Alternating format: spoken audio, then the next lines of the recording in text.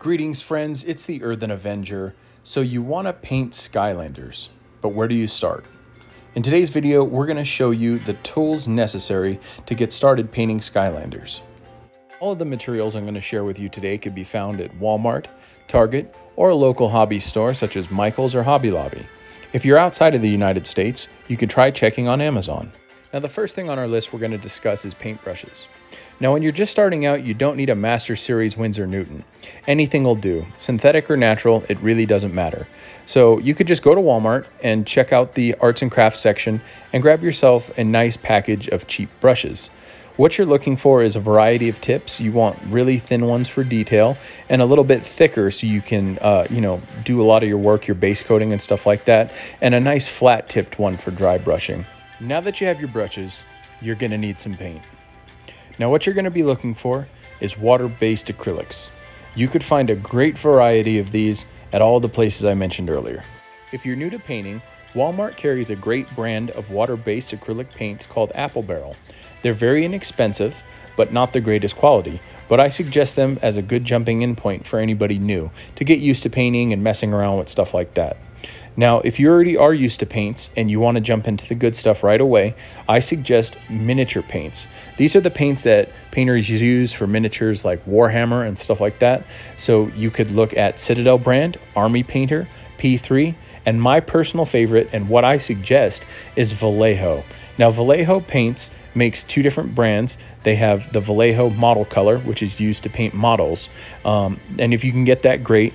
But if not, I definitely suggest the Vallejo game color. Now, this is specifically made for miniatures that are going to be getting handled a lot. It has a specific resin mixed into the paint that hardens and creates a very thick shell, kind of. So when you're handling it and touching it and stuff like that, the oils on your skin don't damage the paint job. So definitely the ones I use, Vallejo game color. Next up, we're going to be talking about palettes. It's important to have somewhere to store and mix your paints while you're working, and the palette is an essential tool. So first, we're going to be taking a look at the plastic well palette.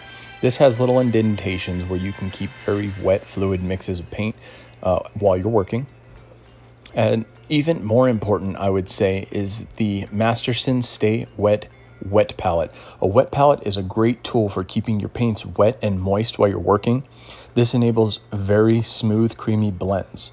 Now, if you don't buy the Masterson Stay Wet, I'm going to teach you guys how to make one in a later video using a paper towel and a Tupperware. So stay tuned for that. Then I'd like to address some odds and ends, just some little different things that you could use that are going to improve the quality of life of your painting experience.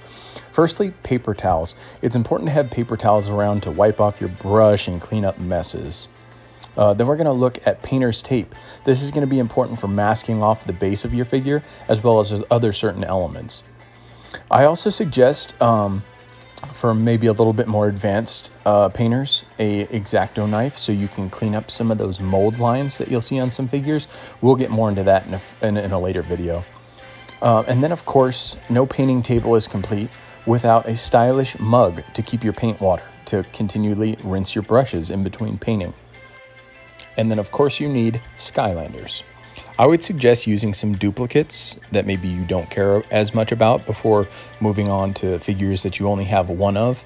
A great way to start painting Skylanders would be to reach out to SCL Matt of the SCL shop, the SkylandersCharacterList.com, or jump onto his auctions where you can get some damaged Skylanders to practice on very cheap. So you'll be able to follow along at home and have something to work on in your hand as well. So definitely do that. And that's going to be it for me, guys. Please join me next week where I'm going to teach you how to lay down a great foundational base coat on your Skylander.